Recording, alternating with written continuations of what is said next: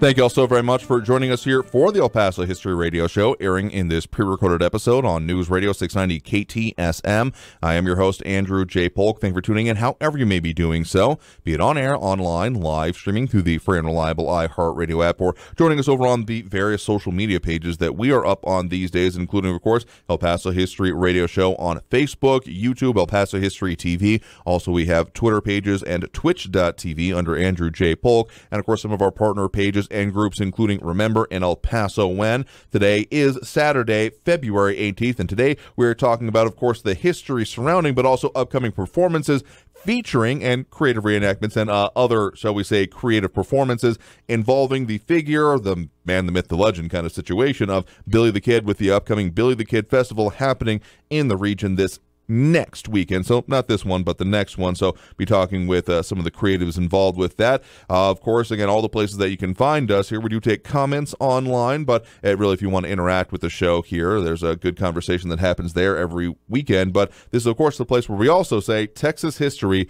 begins in El Paso, taking that kind of regionally in this sense here today, the El Paso borderland region overall. And, of course, we do have a history moment at the start of hour 2 of the program, as we usually do, from documentary filmmaker Jackson Polk, starting about the start of the El Paso Public Library, how it got its start. And so joining us here in studio today, we are joined by David G. Thomas, historian and writer, and Dan Crow, vice president of the Friends of Pat Garrett, and a singer and songwriter.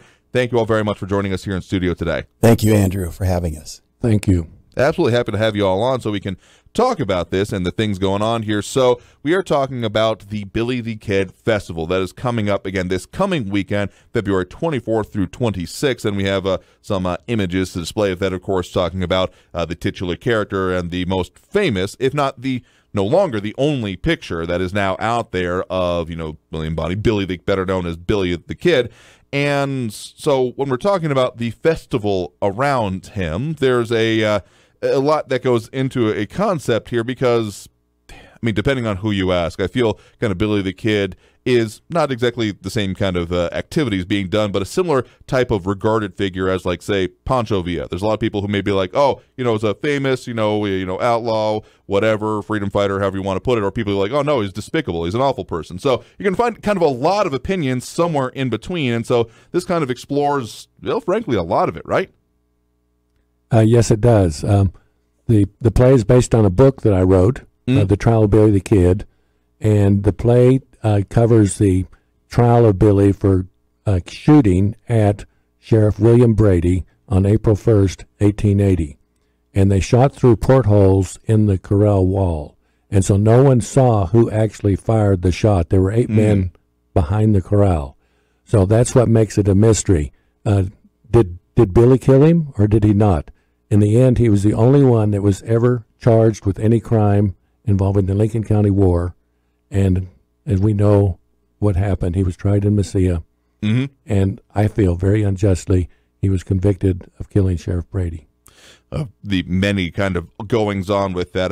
Just the few phrases you brought up here, including, Lincoln County War. Other ones come to mind, such as regulators, and the entire concept of what was going on in this region at that point in time of, the advent of the way ranching was becoming, fencing in, open range. There's so many swirling topics that can be shorthanded into the phrase and concept of Billy the Kid, and of course has been portrayed many times in a lot of different ways in popular media. So, as you mentioned there, and you do have a copy of the book here with you, if you want to hold that up to show that off, and we do have that, if you want to see a little bit closer there for those on screen, the trial of Billy the Kid, and then we've got the full dust jacket as well of the book there. So that is available. And so you wrote this one, and so that's what the play is then based on, right? That is correct. And we got other performances that'll be coming up as part of the weekend that we got going on here, again, starting February 24th. That'll be the first performance of the play there that Friday at 7 p.m. But then you also will be doing a performance of arguably one of the more famous movies, I would say, that has come out kind of on related subjects, not necessarily covering the exact same things, but, Young Guns, that has, a lot of famous names and characters in there. Won't delve into that much. And then you've also got musical performances, and that's where you come in a little bit more, right, Dan? That's right. I had been writing and producing music for kids and families for years, And then a few years ago, associating with the historical societies in the area, I got interested in all of these legendary figures and characters, in particular Billy and Pat Garrett and all that, and that inspired me to write some music about that. So we're going to do a concert on Saturday night there. It's going to be a big, fun weekend, a lot of entertainment. Absolutely. A lot going on there, and particularly for those out in Radio Land, I don't want to miss the fact that you're wearing a very particular T-shirt right now, maybe a little hard to see, but from my perspective, the Pat Garrett Western Heritage Festival with Pat Garrett on it there, so just want to, you inhabit this very much. Oh, and very much. And this was a festival that we started the whole process with David and I co-producing several years ago, and our friend Carla Steen, too, has been part of it. She's my singing partner in the concert, by the way. It's Crow and Carla. And we have, right. Anyways, lots of top wonderful musicians from the area that are going to be with us that night. Absolutely. So this will be happening primarily at the Rio Grande Theater. Entirely, totally. So we cover a couple other important things, including sponsored by the Doña Ana County Historical Society and friends of Pat Garrett. So that'll be happening at 211 North Main Street there in Las Cruces at the Rio Grande Theater. So if anyone wants information about what we're going to be talking about, the performances, the details on it, RioGrandeTheater.com will be a website to direct people towards, again, Rio Grande Theater, spelled TheAtre.com. They're doing that spelling of theater there for it here, just to make sure that's in mind. But you search for it, your favorite social media, even if you don't spell it the way they do, you can probably find it. But that's the exact website. So talk a little bit about how this kind of came about. I mean, you're referencing one of the previous times here. So how did we get to kind of where we are here today with this upcoming set of performances? Yeah. Well, David, you want to take this? Well, we started originally with the idea of doing Western plays combined with music. Okay. So this is the third festival that we have had. The first one involved the trial of the person who killed Pat Garrett. His name was Wayne Brazel. The next year we did the trial of the men who were charged with abducting Colonel Fountain and his son. Okay. Okay, so then this year we decided, this festival, we decided to do the trial of Billy the Kid. So all of those take place in New Mexico and partially here in El Paso and in Texas. And they're all related to this particular area.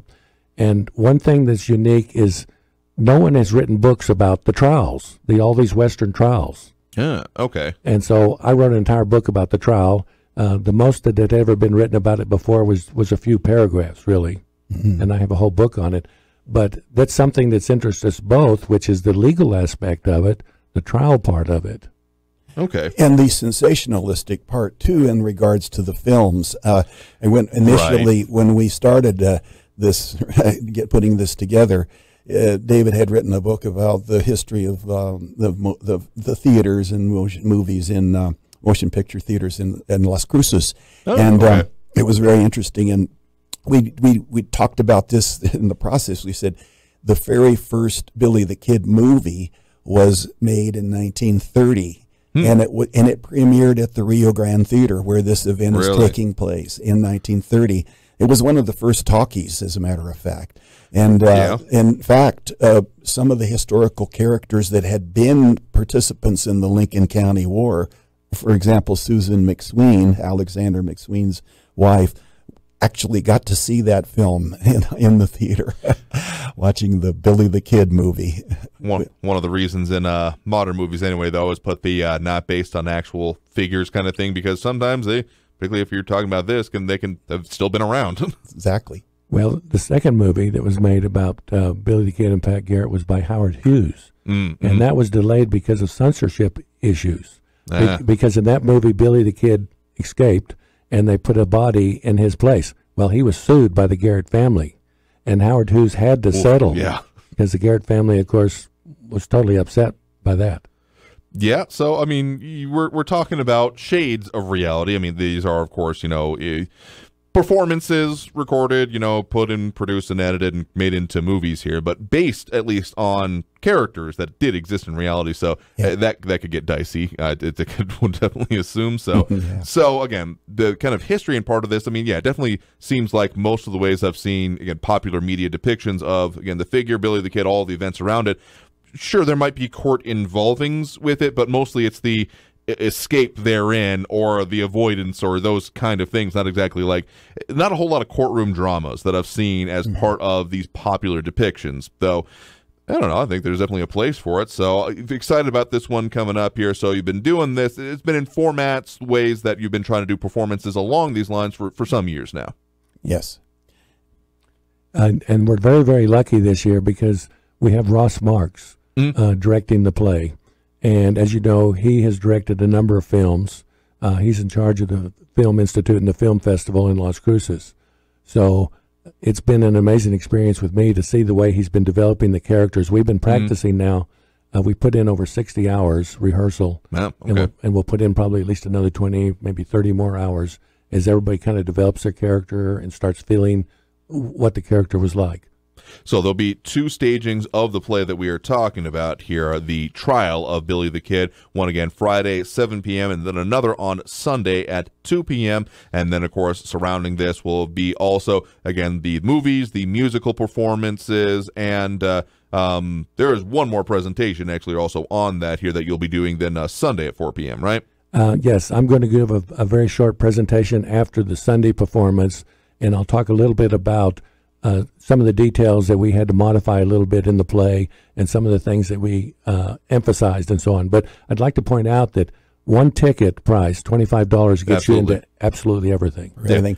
And we do have, after the matinee on Sunday, we do have Pat Garrett's great-grandson, Scott Davis, coming in, and he's going to be doing a presentation afterwards, too. There's a lot of the Garrett family still around. His granddaughter Patsy still in Susanna. They live up in Albuquerque, and it's amazing to think how close that is, that you mentioned, to the overlapping of history and the times we're living in. But anyway, that's been a big motivation for us, is the Garrett background in Cruces, and here in El Paso too, because he was in charge of, he was customs inspector for 4 years, and when Teddy Roosevelt was president, they were good buddies, Pat and Teddy. I mean, there's a whole lot of swirling history all around this, so I think it's very interesting the way you all approaching this. Of course, I mean, again, you're doing, plays, performances, dramatic reenactments, among other things, of these kind of things here, but not to be, like, in spite of the history, but in conjunction of it. I mean, there's certain things that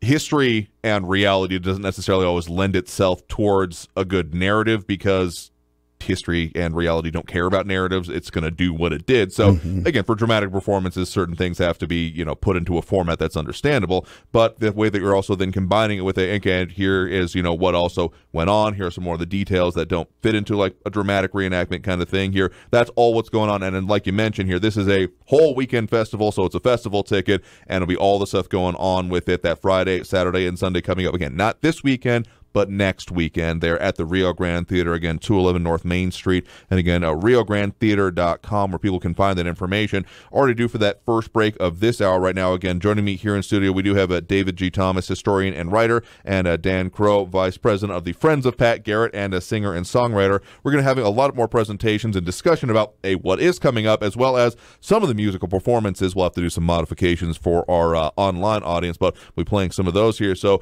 got to take that first break, so stay tuned for more on the El Paso History Radio Show here on News Radio 690 KTSM. You are listening to the El Paso History Radio Show, streaming on Facebook, where you can find archived radio programs.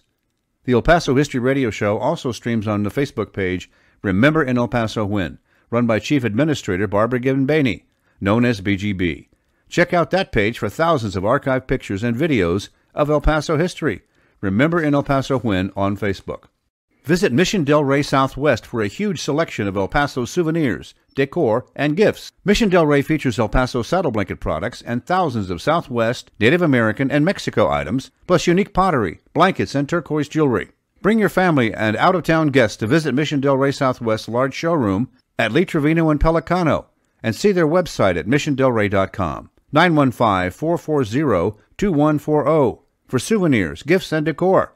Mission Del Rey Southwest. Pepe's New Mexican Restaurant and Cantina serves the old Griggs Mexican food recipes in a new location at 6761 Doniphan Drive. Enjoy great New Mexican food with cold beer and the one and only margarita from the cantina. The managers and cooks from the original Griggs restaurant serve tacos, combination plates, and sopapillas. Get the best Mexican food in the valley at Pepe's New Mexican Restaurant and Cantina, 6761 Doniphan, near Loop 375. Call 877-2152. M1 EP Management Corporation is proud to sponsor the El Paso History Show. If you're tired of the ups and downs of the stock market, invest in real estate. M1 EP manages apartments in El Paso and helps investors buy, hold, and sell property. See the website, m1ep.com. M1ep.com. To learn more about the many benefits and long-term appreciation, call 915-592-4549. 915-592-4549. Many retired El Paso area homeowners don't know where to begin when it comes to downsizing and selling their home. Patrick Tuttle and his Legacy Home team follow a proven process to help retired homeowners sell faster and for more money. Call Patrick Tuttle at 915-588-1850 today and get your home sold faster and for more money. That's Patrick Tuttle at 915-588-1850. Call him today. The El Paso History Radio Show also streams on Saturday mornings on our YouTube channel, El Paso History TV. Go to youtube.com/El Paso History TV for archives of the El Paso History Radio Show. Also on that YouTube channel, you can see for free many other videos. Thank you all so very much for joining us here for the El Paso History Radio Show, airing in this pre-recorded episode on News Radio 690 KTSM. I am your host, Andrew J. Polk. We are, of course, the El Paso History Radio Show on Facebook. You can go there for promo announcements just about every week, including seeing this broadcast and also what we got coming up for you. Also, the YouTube channel, youtube.com/El Paso History TV, where you can find these broadcasts and essentially our archive, plus the entire series of El Paso Gold DVDs from Capstone Productions, covering more than the last couple of decades of history production here and in town and around the region, uploaded completely for free for your viewing pleasure, plus the more recent 20 ABC7 TV series from El Paso History TV, kind of doing one of those introductions to major topics in history for the next generation. Was behind the camera and doing a lot of the producing on those myself. And of course, a reminder to support some of our advertisers, including Pepe's Restaurant in Cañutia, open for in-house dining at 6761 Donovan Drive. Call Pepe's at 915-877-2152. That's 915-877-2152. Home of the one and only margarita. We'll be headed out there a little bit before the end of our program here today, as a gathering will be happening there kind of basically right at noon today, because there are some other events going on in town that I'll discuss here in just a minute. But in the meantime, we are, of course, joined here in studio by David G. Thomas, a historian and writer, and Dan Crow, vice president and friends of the Pat Garrett and the singer and songwriter. And both of y'all very involved in this, again, upcoming Billy the Kid Festival in both the kind of written, performative, and musical performance kind of ways here. So just to talk a little bit more about the way this will be working. Again, it's a one-ticket, full weekend experience kind of thing, all happening at the Rio Grande Theater up there in Las Cruces, right? Right, exactly. We're going to have, and it's something I was just thinking of, Andrew, in reference to something you said in the first segment about fact and legend, and it reminds me of that famous quote from The Man Who Shot Liberty Valance, the movie where it says, when the truth becomes the legend, print the legend. I think in essence is what we're just doing here a bit. We want to stay close to the history as we can. And the play is definitely a historical, as David knows and has written so much about. But and we do have we wanted to keep the format loose and fun and happy, so that we have them through the movie in there and the music. We're going to have a lot of audience participation. Excellent. Not just in the play. Also, David, you might want to mention that, but the play the way we have written the play, the audience is the jury. And the program that they get will have has a barcode on it. And after all the evidence has been presented, and after the judge has given the final instructions to the jury, then it'll be open for the audience to decide. And they can photograph that barcode, that QR code, with their phone, and they can vote guilty or not guilty. And depending on how the audience votes, that's how the play will continue. So there's two endings to the play. So there'll be two performances. We're interested to find out whether one performance he'll be guilty and one he'll be not guilty. One of split and or hung juries coming up here for these. So that's a very interesting way to put it. You definitely a lot of interaction. And so again, dramatic performances, artistic license is certainly possible, but it's not in a disregard for the historical fact, because you're all making sure.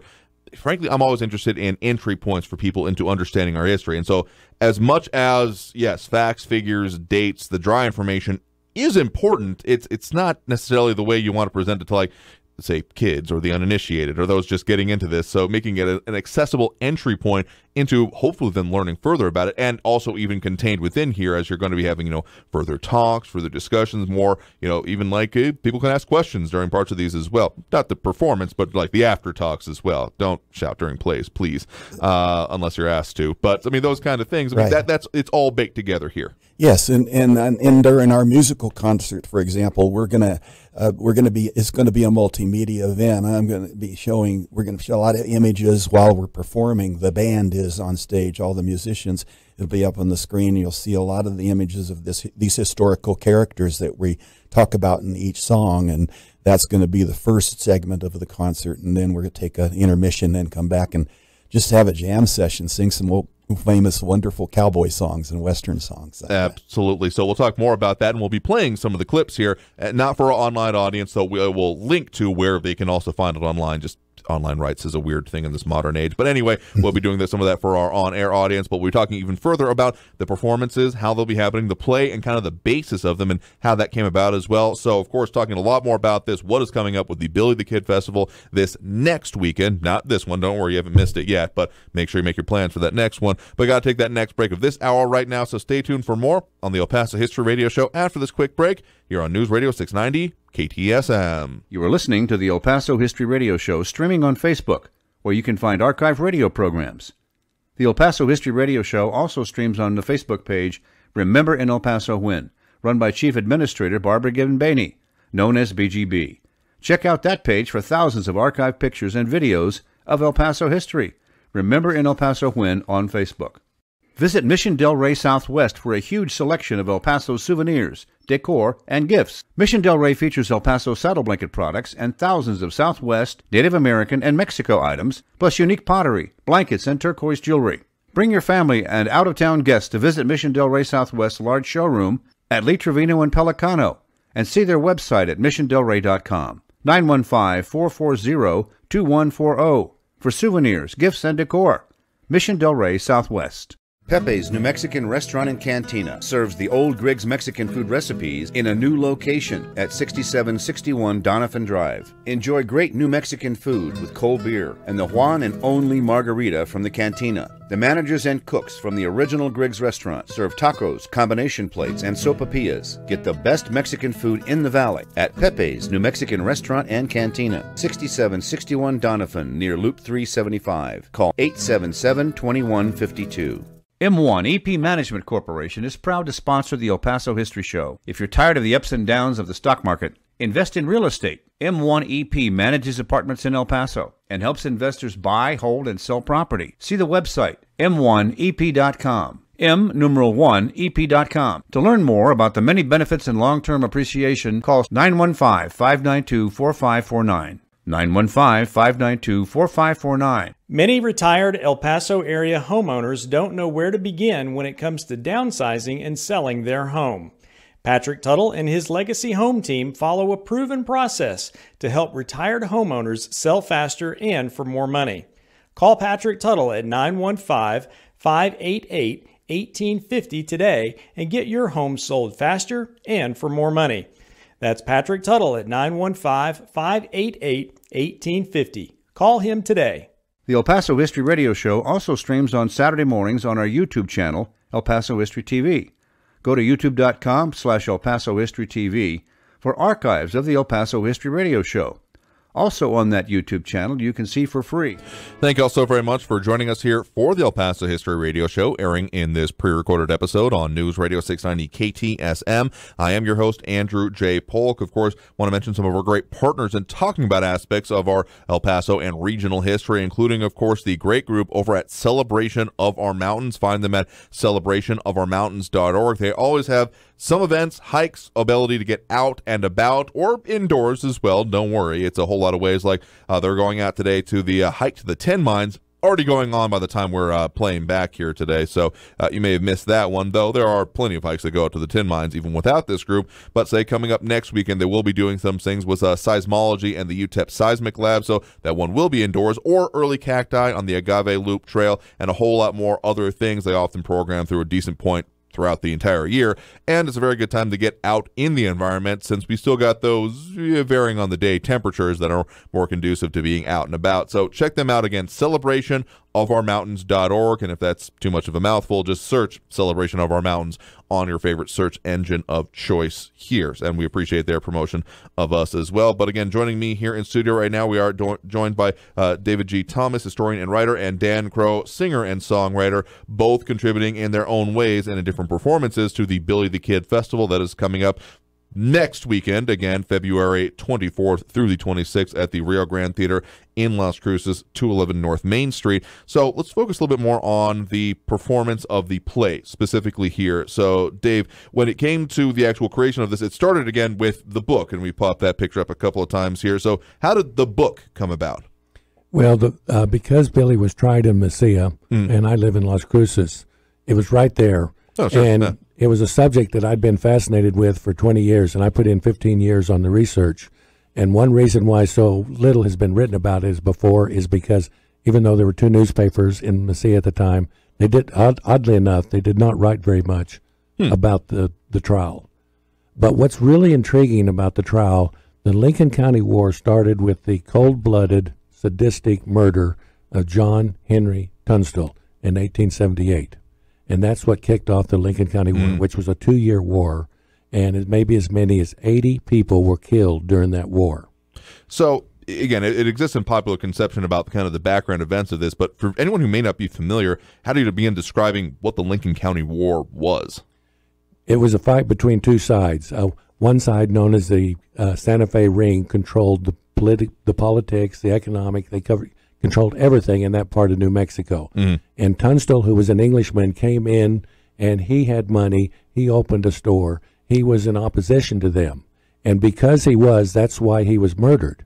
Now, what's interesting about the murder is that a posse went after him. They chased him for 30 miles. They murdered him in cold blood. They shot his horse as well. And they put his hat on his horse, and that showed their despise for him. Now, they had no warrant for him, so this was so patently unfair that the 2 sides went to war. And the person who organized the posse was Sheriff Brady, and so then later on, when Sheriff Brady was killed by these 8 men from behind the corral wall, no one could tell exactly who fired the shots.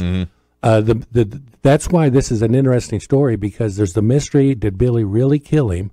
And the other thing was, the governor issued a pardon for all these people that had killed all these 80 men during the Lincoln County War, except for 3 men. And his pardon said that if you'd been indicted before, the pardon did not apply to you, and Billy happened to be one of them. Right. So in the end, only one person was ever tried for all those murders, and it was Billy the Kid. And so that was very unfair, because everybody else got off for all the murders. And then, did he really do it? I mean, we were talking about, I mean, it's really easy kind of in the, try to put modern sensibility on this. I mean, ideas about like, private military corporations come to mind here, but of course this predates all of this. And we're talking about essentially small private armies. I mean, more like armed bands would be probably a fairer way to put it, but we're talking about kind of control of the land, control of resources in a way, grazing rights, differences of types of grazing, all these kind of concepts wrapped up in here, and a control of kind of, and the way it's been a little bit more mythologized, and I'll use a little bit of that language right now, the destiny of the West, so to speak, at least regionally anyways, kind of concepts wrapped up in this, right? Yes, that's right. And of course, it was 2 years after the killing of Tunstall that Pat Garrett finally arrested Billy the Kid. And he was arrested, and he was jailed in Las Vegas, New Mexico, jailed in Santa Fe. Then he was brought down to Mesilla on March 28th, and the trial began His trial began on April 6, 1881. And we do actually have a picture of, I believe that's the courthouse here, right? Yes, that's the courthouse. Approximately, that's a year or 2 after the trial. By that time, it was very, very bad shape. It was built in 1865. I mean, it's adobe, so, I mean, it wasn't exactly a granite edifice or anything like that. Right. Easy to escape, actually, that jail. from my understanding. Among other things, like, I mean, honestly, a lot of the places involved in this, including been up to the jailhouse and the, you know, kind of historic downtown area in like Lincoln County previously, seen those vistas and how that looks and how that works. And this one, that was 2-story, if I'm not mistaken about it. This one here, 1 story, you don't really get much more than 1 story when it comes to Adobe, frankly, at least not a good idea. But so this building actually still exists, and we have some of the kind of progression through the years. So yeah, this one right now is in 1883, but then about by, what was it, 1894, it was more than a little bit worse for the wear. Part of the building had actually collapsed, right? The courthouse included the jail, and the back part, that's the back part, it collapsed. But there were some refits, particularly of the front part here, and so this one is in about the 1930s, showing it a much nicer, kind of like a storefront facade at that point, right? Yes, in fact, it was a bar and so on. But what's interesting about that picture is they painted bricks on it. So some people have been misled. Those are painted bricks, okay. Yes. And then we had it progressing into the 1950s, black and white there. Looking, yeah, it looks like they finally did away with that and just embraced the Adobe. And this is actually looks like in a colorized photo then from the 1960s, and it still stands there today, right? Yes, it does. So it can still be seen there in Old Mesilla. If you go right, what street is that on now?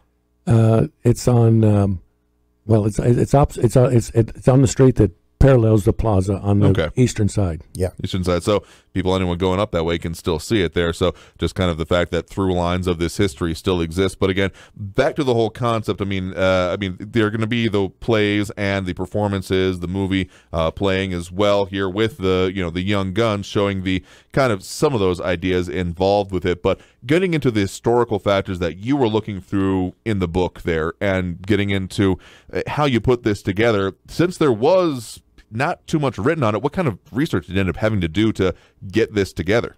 Well, it had to all be primary research. So you couldn't turn to any other books that anyone else had written about it, of course. So I visited archives all over the country. I visited the National Archives. I visited archives in California, Colorado. Got a lot of material out of Colorado. Okay. The Santa Fe archives, the state archives in Santa Fe, archives in Las Cruces, probably 15 or 20 different archives. Okay. And so what kind of stuff were you then finding that you were able to then use as the source material? Well, for example, I was able to find the trial records. Ah, okay. And so I know what dates happened. Now, there's no actual transcript of the trial. Stenography didn't exist at that point in time, right? Well, the interesting thing is they did make a transcript, but unless the court case was appealed, they didn't pay for a formal transcript for the file, so it was thrown away. Oh, geez. Okay. Which is just sad. One of those frustrating for historians kind of moments, right?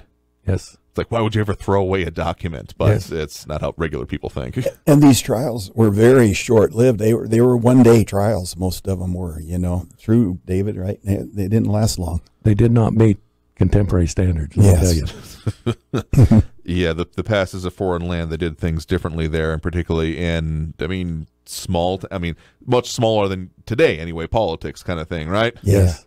But the people that prosecuted Billy, they had all got off for the murder of Tunstall. And Billy was the last remaining symbol of the Lincoln County War. Everything else had been pretty much settled. And like I say, it was 2 years later, they desperately wanted to get him. Now, the trial was fixed. The trial was fixed by the judge. And the way he fixed it is he wrote a 5-page instructions to the jury. Now, we don't reproduce it all in the play, but we do some of it. It was written in English. The jury was all Hispanic. According to the census records, half could not read or write. Oh, jeez. Okay. Those instructions, extremely complex, long words, long sentences, was given to the jury only in English. Okay. And so that's the instructions on how they had to decide. And the trial, of course, was held in English. The paper says there was a translator, but it was translated poorly. So it was all designed to rig the trial. This is something that no one had written about this before. They may have suspected it, but they couldn't prove it. Okay, so tell you what, I'll have to talk a little bit more about that, and of course, what the outcome of the trial is. No spoilers here just yet, but let's go ahead and take that next break right now. Again, joining us here in studio, that's David G. Thomas, historian and writer, and also speaking here, Dan Crow, singer and songwriter, all about and background of what's coming up for the Billy the Kid Festival, again happening February 24th through 26th at the Rio Grande Theater in Las Cruces. But taking that next break right now, so stay tuned for more on the El Paso History Radio Show here on News Radio 690 KTSM. You are listening to the El Paso History Radio Show streaming on Facebook, where you can find archive radio programs. The El Paso History Radio Show also streams on the Facebook page Remember in El Paso When, run by Chief Administrator Barbara Gibbon-Baney, known as BGB. Check out that page for thousands of archived pictures and videos of El Paso history. Remember in El Paso When on Facebook. Visit Mission Del Rey Southwest for a huge selection of El Paso souvenirs, decor, and gifts. Mission Del Rey features El Paso saddle blanket products and thousands of Southwest, Native American, and Mexico items, plus unique pottery, blankets, and turquoise jewelry. Bring your family and out-of-town guests to visit Mission Del Rey Southwest's large showroom at Lee Trevino and Pelicano and see their website at missiondelrey.com. 915-440-2140 for souvenirs, gifts, and decor. Mission Del Rey Southwest. Pepe's New Mexican Restaurant and Cantina serves the old Griggs Mexican food recipes in a new location at 6761 Doniphan Drive. Enjoy great New Mexican food with cold beer and the one and only margarita from the cantina. The managers and cooks from the original Griggs restaurant serve tacos, combination plates, and sopapillas. Get the best Mexican food in the valley at Pepe's New Mexican Restaurant and Cantina, 6761 Doniphan, near Loop 375. Call 877-2152. M1 EP Management Corporation is proud to sponsor the El Paso History Show. If you're tired of the ups and downs of the stock market, invest in real estate. M1 EP manages apartments in El Paso and helps investors buy, hold, and sell property. See the website, m1ep.com. M1ep.com. To learn more about the many benefits and long-term appreciation, call 915-592-4549. 915-592-4549. Many retired El Paso area homeowners don't know where to begin when it comes to downsizing and selling their home. Patrick Tuttle and his Legacy Home team follow a proven process to help retired homeowners sell faster and for more money. Call Patrick Tuttle at 915. Thank you all so very much for joining us here for the El Paso History Radio Show, airing in this pre-recorded episode on News Radio 690 KTSM. I am your host, Andrew J. Polk. Of course, some of our other great partners in promoting different aspects of El Paso's history and kind of regional performances in its own right. Rick Kern's music podcast, Talk and Rock Radio. Find them online at talkandrockradio.com. That's talk, A-N-D, rockradio.com. Of course, previous guests on the show here recently, anyway, talking about many of the remembrances and performances, current and previous, here in the region of a lot of the, kind of golden age of rock and roll, both in town and nationally, but a lot more, including current production and those still coming through town. So again, find them and most recent episodes still in production and up with new episodes for this year, talkandrockradio.com. And of course, talking about some of our great sponsors on the program, call 915-588-1850. That's 915-588-1850 for Patrick Tuttle, Coldwell Banker Heritage Real Estate. Patrick is an excellent realtor to go to for El Paso homes for sale or rent. Him and his team are the reason I'm in the house that I am in currently, and other members of my family as well in their houses. So again, 915-588-1850. But again, joining us here in studio right now, we do have David G. Thomas, historian and writer, and Dan Crow, singer and songwriter, both contributing in those respective ways to the upcoming Billy the Kid Festival happening next weekend, February 24th through the 26th at the Rio Grande Theater in Las Cruces. So just want to put a pin in some of the major parts of talking about the history and what you put into the book of the trial of Billy the Kid that we were talking about there. Have the cover shown up on screen there right now. Is still available, but so is it just for this set of performances that this was then turned into the play, essentially? Well, yeah, I based the play upon this book. But what's very interesting is how many historical personage were in the play. Colonel Albert J. Fountain was Billy's defense attorney. Oh, yeah. Okay. Yeah, absolutely. One of the witnesses against Billy was named Saturnino Baca. He was a very famous man in New Mexico. He had fought in the Civil War for the Union. He was the person when he was elected to the very first legislature in New Mexico, and they wanted to name the county after him, and he said no. He introduced a bill and said, we're going to name it after our late President Lincoln. So the county was named after him. His son also testified. Both of them testified against Billy. His son, Bonifacio Baca, he was a graduate of Notre Dame University. He was one of the best educated men in the county. So the people involved in this trial, it's not just Billy the Kid, but the people themselves are very important historical figures in New Mexico. The defense attorney was Newcomb, and he's a little bit less well-known, Simon Newcomb, but he replaced a man named Reinerson, And Reinerson was doing everything he possibly could to get Lincoln convicted. He's the one that transferred the trial from Lincoln to Messiah, and in the document that he submitted to the court, he says he will be acquitted. So what in was Lincoln? So then we got to ask the natural question: what was the outcome of this trial? Spoilers, okay. But this is a spoiler, but everybody knows, of course, he was convicted of murder, and the territorial law at the time said that you had to be hung in 30 days. Now the crime had happened that he was convicted of in Lincoln, so he had to be sent to Lincoln to hang. And of course, it was from Lincoln that he managed to escape. But what's interesting about it is the territorial Supreme Court only met twice a year, and it wasn't going to meet until after he was going to be hung. So he appealed to the governor for a stay long enough to appeal his case, and that was denied. So he had no opportunity to appeal his case. He was hung. He was going to be hung in 30 days. He managed to get about 30 days of extra freedom when he escaped, and of course Pat Garrett killed him. Right, and the history that is dramatized again within like the movie and the other things that'll also be a part of these performances here. And again, don't want to miss on the fact that there's also going to be the musical parts of this, Sing the Legend as you have it there in the program happening there. But we'll talk a little bit more about that as we get into the second hour of the program here, because again, all this is going to be on feature in the very different aspects of what we're talking about here at the Billy the Kid Festival, again happening February 24th through the 26th at the Rio Grande Theater there in Las Cruces. So if people want to find out more information about that, there is the RioGrandeTheater.com. That's theater spelled TheAtre.com. But search Rio Grande Theater and you're probably going to find it up on there if you can go online. So the performance is all of these things for the 3 days of the entire festival, one ticket, and all of this comes with it, right? Yep. Yes. Absolutely. Here. So we're going to be talking more about this and, of course, having some more of the musical clips, more performances, more of kind of all this stuff involved with it and what goes into the history surrounding all of this here. We'll probably have to talk a little bit more about the play itself and how this kind of came about, how you went from the book then to that, but all that coming up in the second hour of the program here. Again, going to continue to join us here will be David G. Thomas, historian and writer, and Dan Crow, vice president of the Friends of Pat Garrett, of course, here, but also singer and songwriter. So stick around with us, y'all, and you stick around with us there as well, listening on air as we come with more on the El Paso History Radio Show here on News Radio 690 KTSM. Don't go anywhere.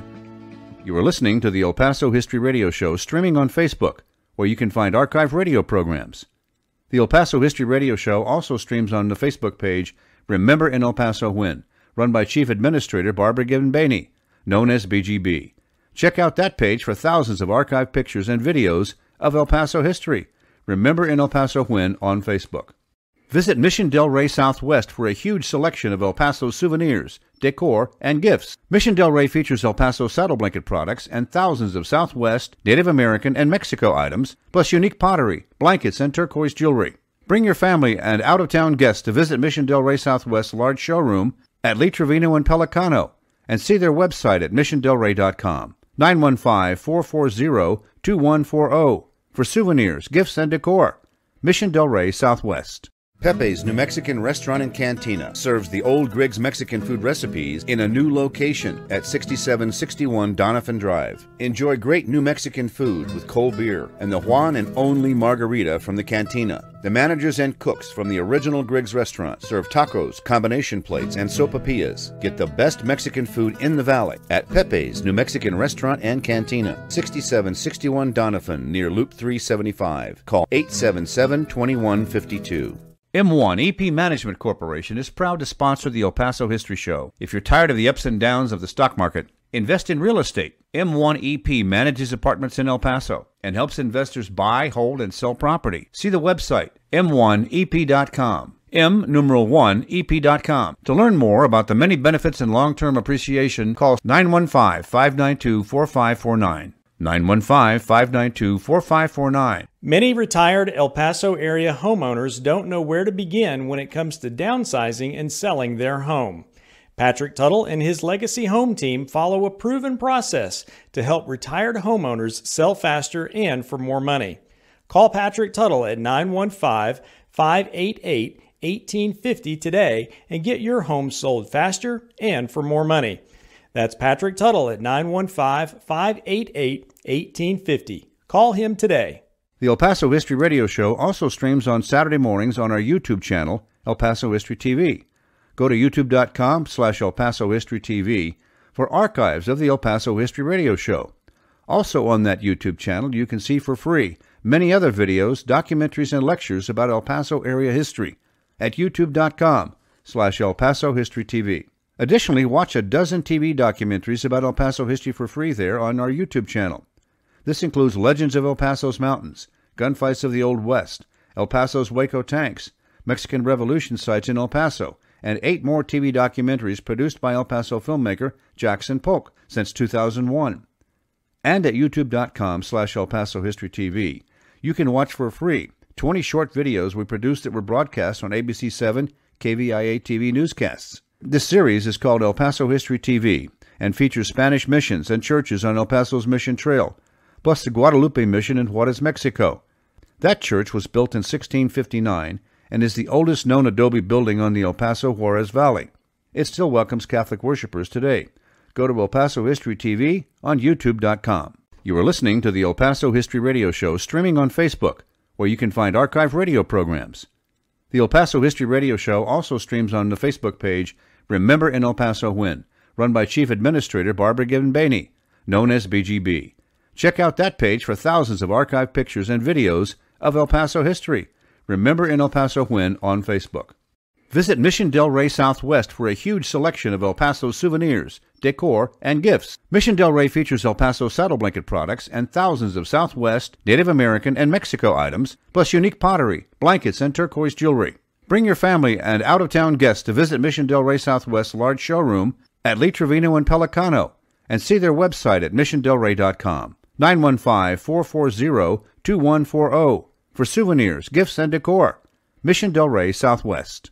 Pepe's New Mexican Restaurant and Cantina serves the old Griggs Mexican food recipes in a new location at 6761 Donovan Drive. Enjoy great New Mexican food with cold beer and the Juan and only margarita from the cantina. The managers and cooks from the original Griggs restaurant serve tacos, combination plates, and sopapillas. Get the best Mexican food in the valley at Pepe's New Mexican Restaurant and Cantina, 6761 Donovan, near Loop 375. Call 877-2152.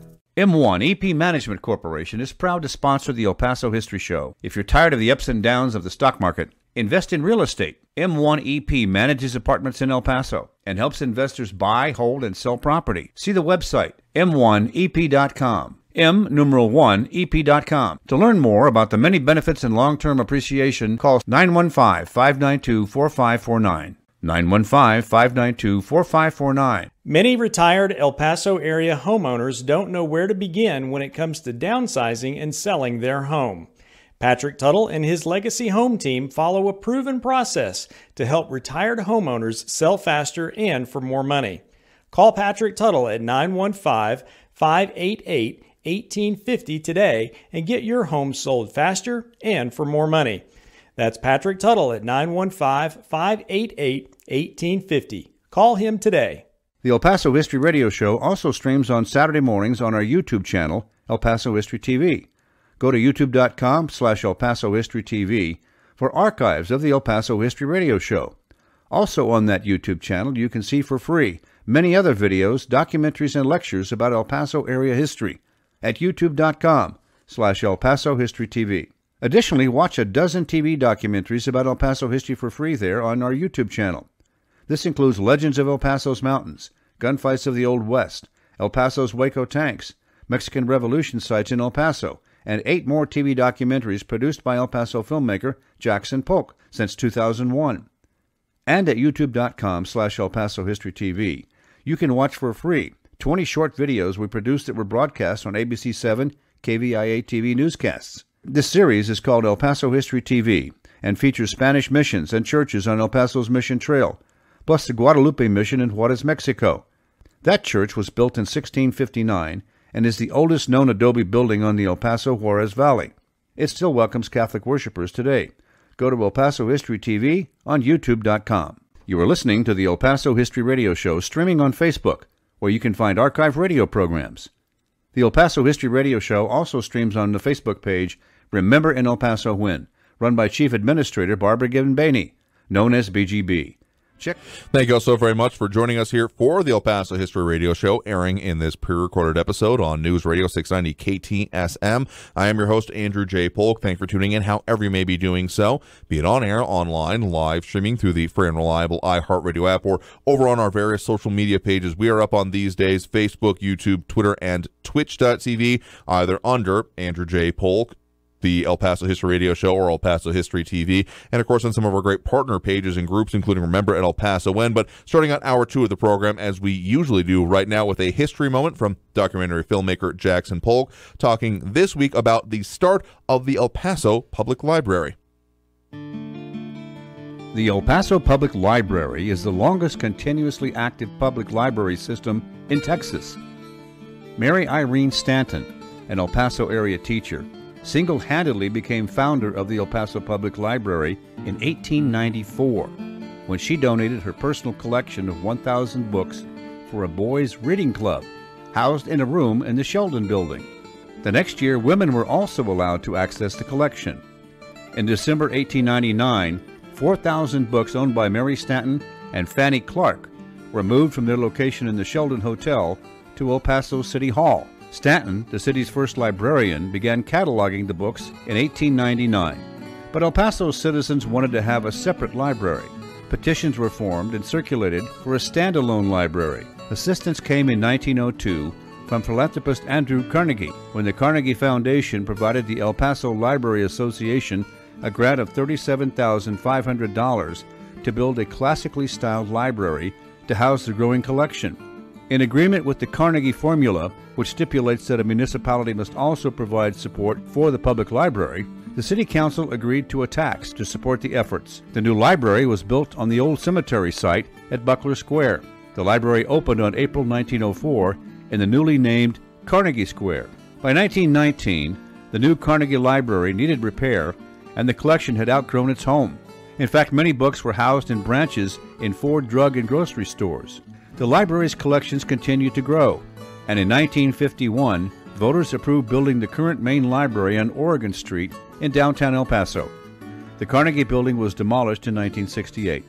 Today, the El Paso Public Library has 17 locations and a bookmobile. I'm Jackson Polk with this history moment for the El Paso History Radio Show.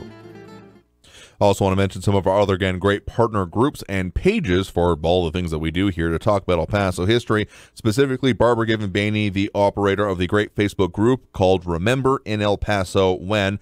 Go there for archive pictures galore of both lived and before living memory history. There's just a whole lot of images that they do a great job of researching and putting up, and more than 34,000 members as of last check. So it's no mean feat to keep such a group on track. So a lot of credit to be given to the moderator, administrator, staff, but they do ask that if you're using any of the pictures to give them credit, as a lot of research goes into the pictures with their history attached. And so again, a lot of credit to be given to, again, Chief Admin, Owner, and Historian Barbara Given Bainey, affectionately known as BGB. Also, admins Rick Duncan, Rick Nahara, Margaret D. Smith, and Jim Gerber, and moderators Ben Vincent and Dan Graves. They're always looking for a few more good hands when it comes to, again, keeping a group like this on track. I can't remember the amount of groups that I've been in that have fallen off track, shall we say, or just been inundated with spam. So in order to keep doing that, they do require a little bit of assistance. So if you want to be a part of their moderation or administration staff, please reach out to them. Again, Remember in El Paso When. The name of the page, Remember in El Paso When. But again, joining us here in studio right now as we're talking about our subjects here today, we do have David G. Thomas, historian and writer, and Dan Crow, the singer and songwriter, both involved in your own ways and in those veins with the upcoming Billy the Kid Festival that'll be happening again this coming weekend, February 24th through the 26th at the Rio Grande Theater there in Las Cruces, 211 North Main Street. Information at riograndetheater.com. So we were talking a lot about the play and the movies that kind of go along with it, the, let's just call it, regular performance of the history. But that's not to say that that's the only way it'll be presented, because particularly for you, Dan, when it comes to the performances, you're doing this in music, the kind of subtitled Sing the Legend part of it, right? Yes, that's correct, Andrew. Yeah, this all really did start back in 1981. Just really a side note, I had been writing around. My wife's from Las Cruces originally, so I was back with a good friend of mine, and he was dating Pat Garrett's granddaughter at the time, Patsy Garrett. And Patsy and Dale and I were riding around the pecan orchards in Las Cruces one evening, and she was very. She expressed. I was playing in a band out in L.A. at the time during the urban cowboy days, I guess you could call them. Okay, you remember those days? Anyway, but it was we were. She just mentioned that she said, Dan, you're writing songs and doing this music about the West too, and my grandfather Pat Garrett. My dad and I both agree that he never wasn't appreciated in the history of the territory as much as he should have, and Billy the Kid was glorified and Pat was vilified. And I heard this, and she said, would you write a song about my grandfather? And I said, well, that's a challenge. Sure, I guess I will. And since it was 1981, which was only 100 years after Pat shot Billy the Kid and established this reputation initially there, but he was doing his duty. He was the county sheriff, out stalking the bandit. And anyway, I just inspired me to create that song and the Law Dog Lament, and then a whole bunch of songs after that too. Absolutely. So we'll actually get some playback of those that we'll do here in just a minute. But that's kind of want to get into that figure of it, because of course these being real people and it not being outside living memory, sure, that's pretty fair to say, but not outside of generational memory in its own way, because we've got stories passed down, both written and then folk history, and then again just family history that is still a part of this, as we still have the descendants of some of these people involved with this that are still around there, and you can still see it in a few ways. I want to say it was the hearse that carried Pat Garrett was still in the Doñana County Sheriff's Office kind of front lobby area there for years. As a personal aside, as I was doing news reporting in that area, sometimes I'd be camped out at a desk right next to the hearse because we were doing something involving the sheriff's department, and it would just happen to be right there. And it sometimes would kind of absurdly strike me about the fact that I'm just doing this kind of mundane daily task next to this emblem of our local history, but that kind of is a kind of good example of how it is still steeped within our community in this region at large. Absolutely. Yeah, that hearse is now at the Farm and Ranch Museum. Right. But we know that when they disassembled that entire museum at the county sheriff's office there, we all ended up with certain items that came our way that we've held on to preserve them until we can find a nice museum to put them in ourselves. I have Pat Garrett's little wicker chair that he when he was the county sheriff in 1896, when he came back to New Mexico in 1897. That's his chair that he sat at his desk in. It's got a little lean back system in it because he was a tall guy, 6'5", and had some back issues, and they say. But anyway, I think that's fascinating. I'm looking at this in one of our bedrooms. There's Pat Garrett's chair sitting there in the corner. Wow. Crazy. So, that stuff kind of exists around here. So that's how you kind of started putting together some of this. So let's talk about that first song that you were mentioning there, the Law Dog Lament. Let's play a little bit of this here right now. So again, this is your song that you wrote, and who's performing in this? I am, and I have Steve Smith, who's a renowned mandolin and guitar musician from Las Cruces and known worldwide for sure, and Luna, who is the bass player, and Chris Sanders is doing it, who with lots of musicians. All right, so let's play a little bit of that. This will not be for our online audience, unfortunately, because digital rights and all that kind of thing, but here is, again, Law Dog Lament.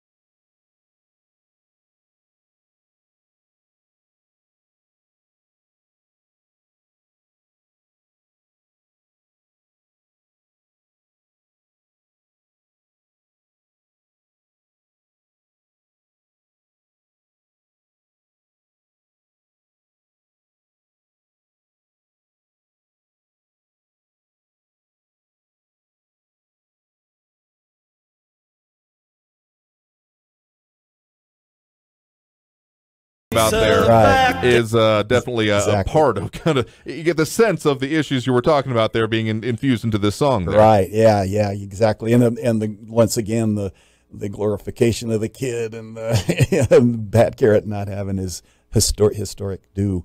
But yeah, no, that was just the start of that whole process of creating these historical songs, that came out of that. So yeah, I had never recorded the song until just this past year when I did the album, because we'd performed it live for years and years and years. So, and I did have to. Patsy had not heard it for a long time, and I sent it to her a couple of years ago, I guess, or whenever, and after I recorded it, and she just she did approve of it. Thank goodness. Okay, good. Yeah. So, I mean, that's kind of getting into what we talked about at the earlier part of the first hour about how there is both celebration, condemnation, praise, scorn, all swirling emotions around a lot of these figures involved with these stories that happened in and around our region. So there's a lot of different perspectives to be explored as part of this. And so that's, again, the law dog's lament, as you put it there, kind of what you're focusing on there. So you mentioned a little bit about how it kind of initially came about. So what did you do to kind of look into and then put that into music? Because obviously a little bit different than putting it into, like, say, writing or ending up in a play. So kind of what kind of mindset and kind of purpose did you have in mind when you were putting that together? Well, I didn't want to be too serious about it, but I did want to pay respect to the historic process. So I did put some humor into the song, because I wanted it to be, and I think as the song goes through, you process from the recording. If I can show the CD. Yeah, sure, go ahead. Sorry, this was Sidekicks and Saddle Pals that we put out last year, May, and it has a lot of the songs that we're going to be doing at the festival, and Law Dog Lament is on it. And it was I'm like, that's my sister and I when we were little. Anyway, but it was that particular song just kicked it all off for me to keep this history of the and I think ballads. Look, they've been around forever. You played some Marty Robbins, obviously, the El Paso at the beginning, and he did that, the original Billy the Kid song that was written in 1927 when the book came out, the saga of Billy the Kid. There was Jesse James a week after he was shot in 1882. There was a folk song that was around the country already, the Ballad of Jesse James, and so this is okay. So this has been going on for a long time. The troubadours, singing the songs and the ballads of the historic figures in this case. So kind of a lot of what you took inspiration through and kind of infused into here, it sounds like. Exactly, you betcha. And so that'll, of course, be a part of, again, your performances that'll be going on with the Billy the Kid Festival, the Sing the Legend, iconic Crow and Carla, yourself there, of course, but a lot of other performers will be joining you as well to do, again, songs about Billy the Kid, Pat Garrett, Stagecoach Mary Fields, The Fountain Mystery, Deacon Jim Miller, and much more. So, I mean, how long of the performance will this be as part of the festival, do you think? It'll be about 2 hours in total. Okay. We're going to do, like I said, the beginning set will be more multimedia. We'll be showing us a lot of images. Right. It's a fascinating thing. I found an old kinescope film clip online on YouTube. Anybody can see it, of Bob Fitzsimmons, who was the heavyweight champion of the world from 1897 to 1899. And he fought James J. Corbett, who was a famous fighter who took his title, years before, or a year before that. And Corbett Fitzsimmons fight, you can actually watch the fight from 1897, from Reno, Nevada. The two boxers out there in this old black and white kinescope film clip. And it's, anyway. Of course, that relates to another song that we'll play another clip from here in the coming segment, but got to take that next break right now. Again, that's Dan Crow, a singer and songwriter, also joining us here in studio, David G. Thomas, historian and writer, all talking about what is going to be coming up and the performances, history, etc. surrounding it for the Billy the Kid Festival happening this coming weekend, February 24th through 26th. But more on those details, more on the performances, and more on some of the media that we got handy for you after this next break here on the El Paso History Radio Show on News Radio 690 KTSM. You are listening to the El Paso History Radio Show streaming on Facebook, where you can find archive radio programs. The El Paso History Radio Show also streams on the Facebook page Remember in El Paso When, run by Chief Administrator Barbara Gibbon-Baney, known as BGB. Check out that page for thousands of archive pictures and videos of El Paso history. Remember in El Paso When on Facebook. Visit Mission Del Rey Southwest for a huge selection of El Paso souvenirs, decor, and gifts. Mission Del Rey features El Paso saddle blanket products and thousands of Southwest, Native American, and Mexico items, plus unique pottery, blankets, and turquoise jewelry. Bring your family and out-of-town guests to visit Mission Del Rey Southwest's large showroom at Lee Trevino and Pelicano and see their website at missiondelray.com. 915-440-2140 for souvenirs, gifts, and decor.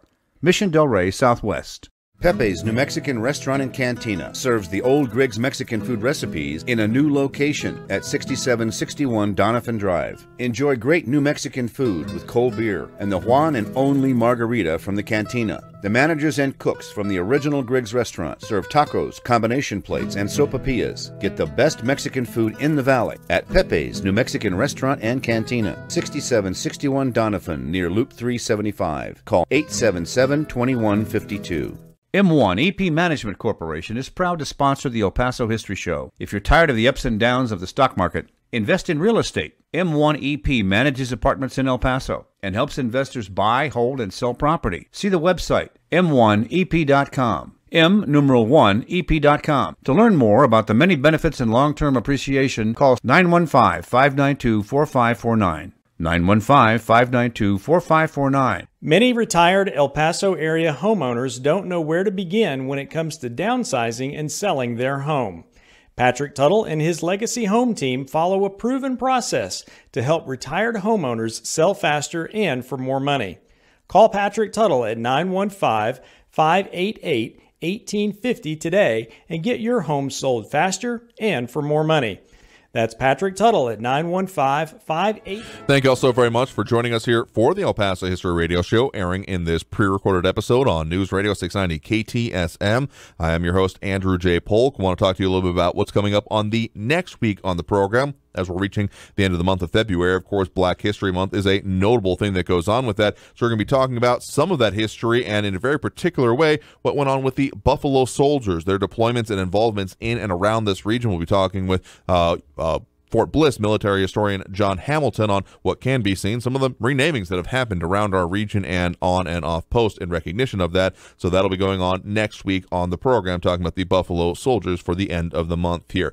Of course, one more sponsor we want to remind you about that helps support us in this program, and a great place to go with out-of-town visitors for souvenir, jewelry, decor, and gift items. Mission Del Rey Southwest, tons of selection of both literal and figurative flavors of the Southwest, including great decor items, woven tapestries, rugs, and then again literal flavors when you talk about food items and other things that are consumables that are available out there. They got that 12,000 square foot showroom out on Lee Trevino and Pelicano near the intersection. Just head up Lee Trevino, turn left on Pelicano, and look for the Mission Del Rey sign, and you'll find them pretty easily, or find them online, missiondelray.com. They do ship around the world and across the nation. So mention the El Paso History Radio Show for a discount. Give them a call if you got any questions about this or need to find them. 915-440-2140. That's 915-440-2140 for Mission Del Rey. But again, joining us here in studio right now, we are joined by David G. Thomas, historian and writer, and Dan Crow, the vice president of the Friends of Pat Garrett, but also a singer and songwriter in a lot of ways for what we are talking about with the history right now. So we were playing a little bit of the music that you had put together, that previous one, the Law Dog Lament. But as you were kind of mentioning before we went into the break there, part of the performance that you'll be doing, that of Bob Fitzsimmons. So just kind of recap briefly what that story going into the song is a little bit about. Sure. When this relates to El Paso history, because when Garrett, after the Fountain disappearance, real quick, there was going to, about 3 weeks later, there was a heavyweight fight scheduled to take place in El Paso between Bob Fitzsimmons and the Irish champion, Peter Maher, and they were going to fight here in El Paso. Well, it turned out that everybody came to El Paso to get ready for the fight, but then they found out that just a week before that that Texas was outlawing prize fighting, so they couldn't have it in. So we'll take it across the border. We'll go to Juarez. Well, Mexico had outlawed prize fighting also. So these people were all in town for the fight, and a lot of people had come down from Las Cruces, some of the civic leaders, and were in a hotel here in El Paso. We're talking about Albert Fall and George Curry, and I think Fountain might have been part of that crew. Governor Thornton. Yeah, Governor Thornton, exactly. So there was this whole group of people down here, and the Fountain disappearance had happened a few weeks before. Well, what happened was the Fitzsimmons fight had to be replaced somewhere. Yeah. So Judge Roy Bean, of all people, from Langtree, Texas, will bring the train over to Langtree. We'll put the fight on in a sandbar in the middle of the river between Mexico and Texas, and that way we can get it in. And they did it. They had the fight. They brought in Bat Masterson to do all he was the security guy for the fight. Anyway, so Fitzsimmons and Meyer went over there and fought, and the fight lasted, I think, 34 seconds or something like that. That. Fitzsimmons knocked him out in the first round. But it's amazing. You can see there's some great footage and Right, you're saying there's actually like visuals along with that, which is not something you often think about when it comes to this era of history. But it's right on the cusp there. I mean, there's a reason we have, of course, that picture of Billy the Kid, because it was, a nascent tech. I mean, it's not saying it's a great picture. I'm just saying it's a picture because it was nascent technology at that point in time. But so again, some of you got the song that is based on that. Again, Bob Fitzsimmons, a part of the performance is coming up for the Billy the Kid Festival.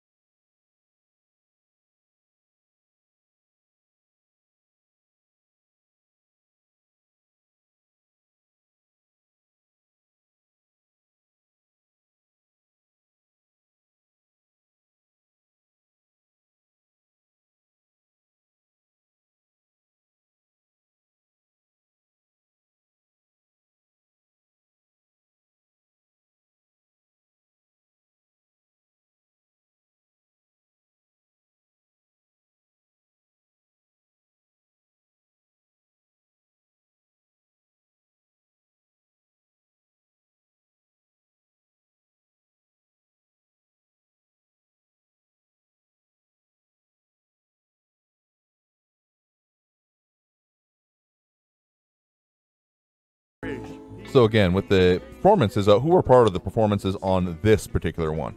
Well, once again, that was produced and arranged by my good friend Steve Smith, and featured Chris Sanders singing with me on that one, and also Ann Luna, and several other local musicians from El Paso and from Las Cruces. And we just had a great time recording these songs. It was so much fun. Yeah, they ended up I'm going to a little quick addition to this.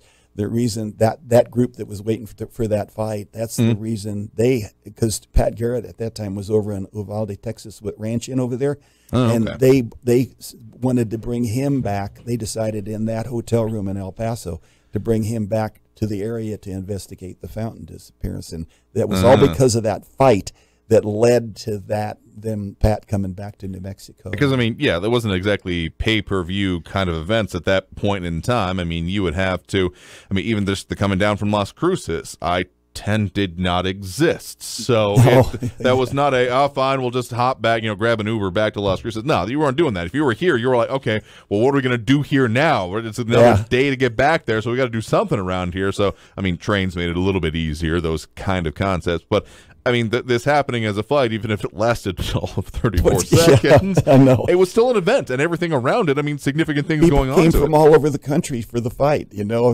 journalists from everywhere. And then one guy was looking over at his buddy. He was a journalist from Chicago, and he was talking to him, and then he missed the fight. He just looked up, and it was over. It's over. Oh, that's fascinating in its own right here. So, again, that's Dan Crow, the singer and songwriter on this, and some of the other performances coming up, as well as, of course, joining us here in studio, David G. Thomas, historian and writer. All, again, so a lot of their stuff going to be up here during the Billy the Kid Festival coming up this next weekend. So not this one, the coming one, February 24th through 26th here. But we got to take that next break right now. So coming out of this break, we'll talk more about that, at least probably one more audio clip and more about the performances after this break here on News Radio 690 KTSM. You are listening to the El Paso History Radio Show, streaming on Facebook, where you can find archive radio programs. The El Paso History Radio Show also streams on the Facebook page Remember in El Paso When, run by Chief Administrator Barbara Gibbon-Bainey, known as BGB. Check out that page for thousands of archive pictures and videos of El Paso history. Remember in El Paso When on Facebook. Visit Mission Del Rey Southwest for a huge selection of El Paso souvenirs, decor, and gifts. Mission Del Rey features El Paso saddle blanket products and thousands of Southwest, Native American, and Mexico items, plus unique pottery, blankets, and turquoise jewelry. Bring your family and out-of-town guests to visit Mission Del Rey Southwest's large showroom at Lee Trevino and Pelicano, and see their website at missiondelrey.com. 915-440-2140 for souvenirs, gifts, and decor. Mission Del Rey Southwest. Pepe's New Mexican Restaurant and Cantina serves the old Griggs Mexican food recipes in a new location at 6761 Donovan Drive. Enjoy great New Mexican food with cold beer and the one and only margarita from the cantina. The managers and cooks from the original Griggs restaurant serve tacos, combination plates, and sopapillas. Get the best Mexican food in the valley at Pepe's New Mexican Restaurant and Cantina, 6761 Donovan, near Loop 375. Call 877-2152.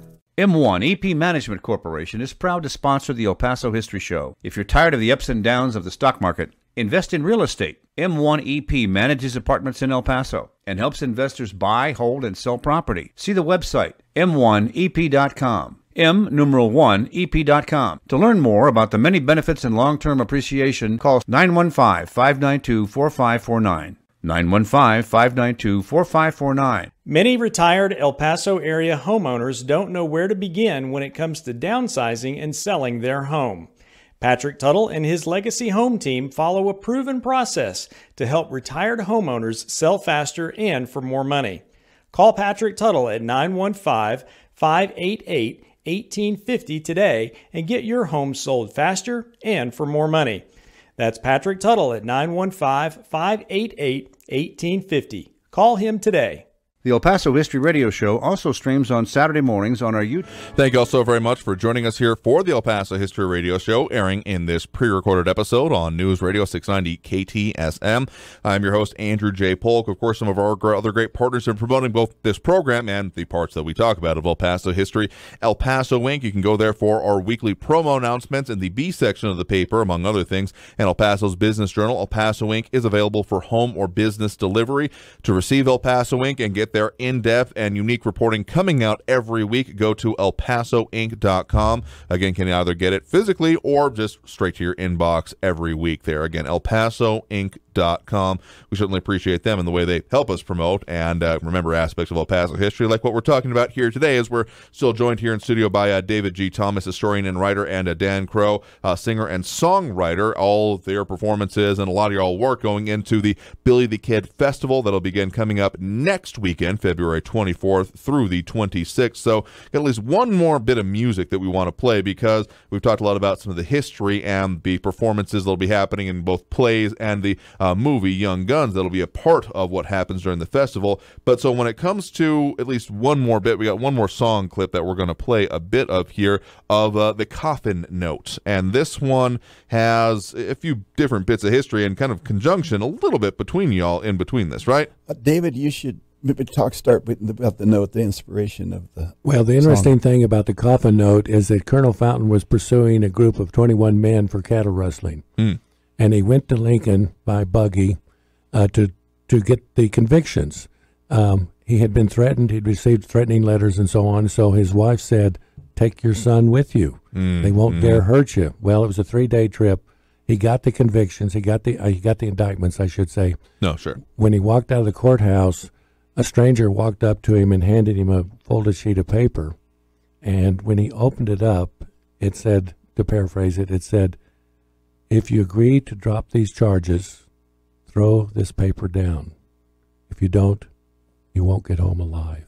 He did not throw it down. Now, that was known as a Coffin Note, and that had come out in the conflict between labor and management in the coal mines in Ohio. And if the management was doing something the workers found totally unacceptable, they'd give them this paper and it said, you don't stop doing this, we're going to kill you. And they did. And so that was known as a Coffin Note. Well, of course, he was followed all the way back home. It was a 3-day trip back home. Right. And just past White Sands, he was abducted. The bodies were never found. Right. The disappearance happened, and so this is what kind of goes into then the song, right? And that was the inspiration of the song, the Coffin Note, and there was a lot of emotion involved in it because of the fact that Henry was little boy was 8 years old, right? And Colonel was, and Mariana, the Colonel's wife, had been the one that has suggested she, like David said, take the boy with you so they won't harm you, but it didn't turn out that way, and it's just a very sad story, but. So the song had to be a soft kind of ballad that addressed that. that disappearance. So here is that then, the coffin notes.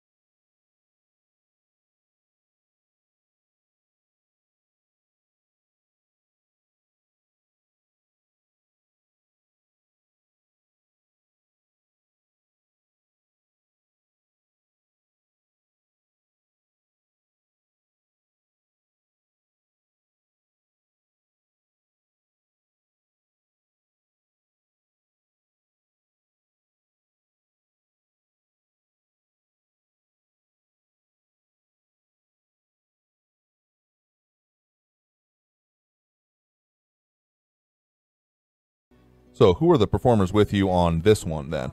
Well, it was the same crew. I had the producer and arranger Steve Smith, and that Steve and I were sharing some of the guitar parts on there, but we also had a lovely voice of Chris Saunders. She's just an amazing vocal teacher and the singer performer, and these are all people that knew the history too, which is very important, that when you're performing these songs, you're aware of what you're singing about and talking about, whether it be Pat Garrett or the Fountain Mystery, or or Bob Fitzsimmons. Yeah, I mean, there's so much history around in this area, so knowing parts of it being performed in this way, I mean, that's essentially what kind of comes down to it. This is not a musical performance, an excuse to kind of shoehorn in a little bit of music into this other thing. It's all based in the stories around it, and frankly, kind of maybe a little bit more true to the way it would have been shared at that point in time, like you were mentioning, that in the contemporary times we're talking about of these individuals, some of these historic events were, I mean, before there was social media, before there was tweets or instant breaking news updates, newsletter, emails. This is how stuff passed around pretty quickly, and so getting the story behind the music, it was almost kind of like the update to the old saints and the symbology around them, about how getting the lessons from it for an illiterate population, for a population that didn't have access to ready information. A song was a pretty easy way to get at least an idea of information passed along. Yes, indeed, and of course, obviously, it's just like we're living times we're living in now. There were all of these political differences, of course, yeah. back then, and people. And that was what led to that disappearance, the Fountain Mystery for sure, and other things. And one of the things that's really fascinating is Colonel Fountain gets this coffin note. Okay, he gets back. He gets abducted. The trial of the men they think did it is 2 years later. They have not found the coffin note. 2 years into the trial, really, they found it hidden so thoroughly in the buggy. They had searched the buggy. And it was only in the trial that they found it. They weren't able to use the note in the trial. They did find it. Wow. But I might mention also that Dan's album has hit number 12 on the Cowboy and Western chart. Oh, yeah. We got some at least notes or reviews about it as well, I think. We got that picture up on screen from Rick Huff's Best of the West reviews, and of, your Dan Robert Crow and that album there. So congrats on that. Thank you. The reason we put the Robert in there is because I have mentioned earlier I do a lot of work with kids and families and that audience for a long time. So that was under Dan Crow, and I wanted to put the Robert in so they knew that this was a Western album, a different kind of theme to it. Didn't sing about bubblegum and rainbows. Fair enough. A previous branding and being a departure from that, certainly exactly. Understand that. So again, this and they all have these songs, I'm sure, and many others. Just some of the topics you're planning to cover. Again, the Sing the Legend part of it: Billy the Kid, Pat Garrett, Stagecoach Mary Fields, the Fountain Mystery, Deacon Jim Miller, and more. So there's a whole lot of aspects that we'll be going into again in the musical sense. And may I mention too, this is the big motivation for the concert and performing with is my good friend Carla Steen. She as Crow and Carla, because we discovered that we sounded pretty good singing together, and we write together too. And this all started with a song we composed together about the love letters that Apollinaria, who is Pat Garrett's wife, when Pat Garrett were exchanging back in the time, and the song is called Querida Esposa. and it's also querido esposo. So we do it that way both ways in okay. Spanish, and we'll be performing that at the festival also. And again, you've got this up on streaming services. People can check that, particularly for our online audience who we had to mute these sections because of online rights and usage, all that kind of stuff. So if you missed that, we'll post up the links to where they can find you on streaming there as well as part of our presentation here today. But so, I mean, all of this is just one facet of it. But of course, the subject, titular name, Billy the Kid, and the figure around this here is one of the major focuses. So I kind of want to go back to the, again, David, your book that was the, again, trial of Billy the Kid. That is, at least I would say, an inciting factor of one of the major parts of this festival. You're going to be doing the 2 performance of it anyway, and turning that kind of like this was being, some of these historical things being turned into the songs like you had there, Dan, that when it comes to the turning the book into the performance then and the different ways about it, not everything translates from, page to stage essentially here. So any real modifications or differences that, stand out to you about how this has now come about in this way? Well, since no one else had really written anything significant about the trial, it was a voyage of discovery for me. So I started finding these documents. Everybody had pretty much assumed it was a reasonable trial. It was fair. He got convicted. They may have thought it was unfair in the sense he was the only man that was ever prosecuted for all these murders. But everybody assumed the trial was more or less fair. Well, as I found these documents, particularly when I found the document of the instructions that the judge had given to the jury. Now, Fountain wrote up his own instructions, and they would work in a modern trial. You have to be convinced beyond a reasonable doubt that he fired the bullet that killed Sheriff Brady. Recognizable language to a modern audience, basically. Okay. The judge threw those out, and he substituted his own. So as I went through this and learned these things, and this court session lasted a month. There were 2 other men that were tried for murder at the time. They were both convicted, sentenced to hang, and they were both hung in Mesilla.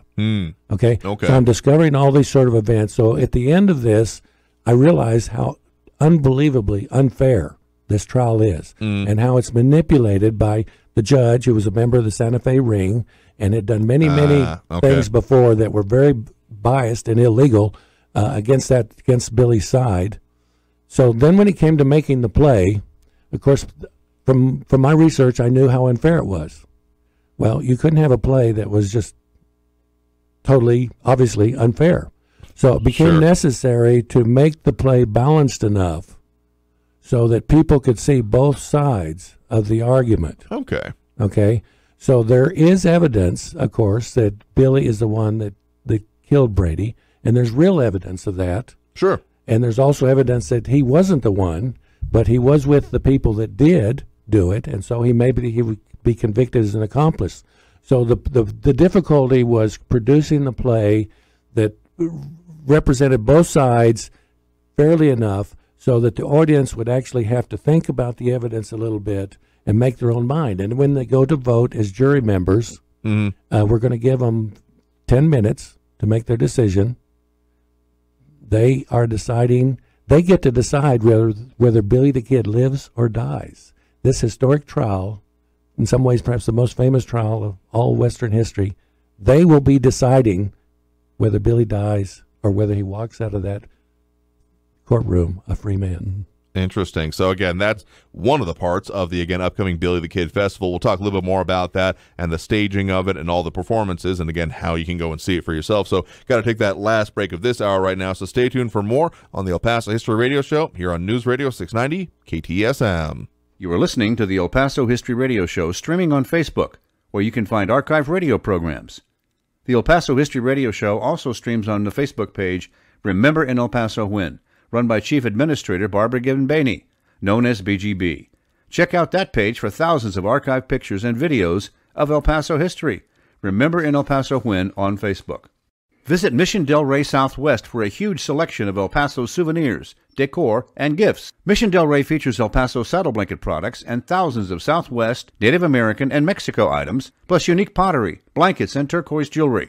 Bring your family and out-of-town guests to visit Mission Del Rey Southwest's large showroom at Lee Trevino and Pelicano, and see their website at missiondelrey.com. 915-440-2140 for souvenirs, gifts, and decor.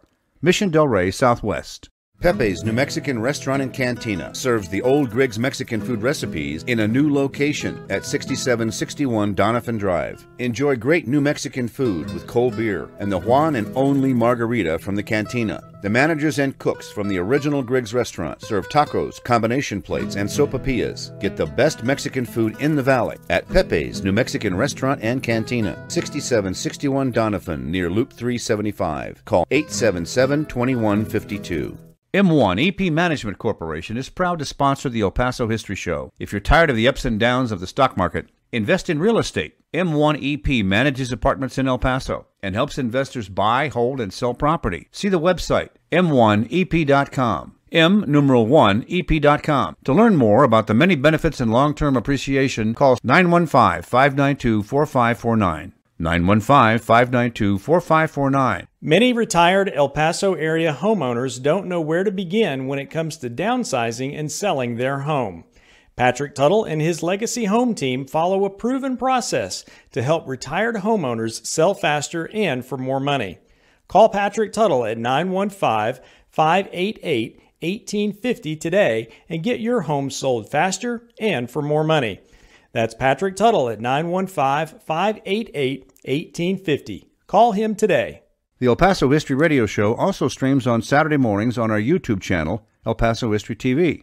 Go to youtube.com/El Paso History TV for archives of the El Paso. Thank you all so very much for having joined us here for the El Paso History Radio Show, airing in this pre-recorded episode on News Radio 690 KTSM. I have been your host, Andrew J. Polk, and of course, joining me here in studio have been David G. Thomas, historian and writer, and Dan Crow, vice president of the Friends of Pat Garrett, and a singer and songwriter in his own right. And again, a lot of what we were talking about here going to be a feature and focus of the upcoming Billy the Kid Festival that's happening at the Rio Grande Theater, February 24th through the 26th. So not this weekend, but next weekend. They're at 211 North Main Street up in Las Cruces. So information and details there, riograndetheater.com, or just search it up on your search engine and it'll come right up. I found it pretty easily enough here. So it is a whole weekend event. So that entry fee, $25, is the weekend pass. So it's for all 3 days, that Friday, Saturday, and Sunday. So of course, this has been, I'm sure, like you said, a lot of work leading up to this. I mean, even just the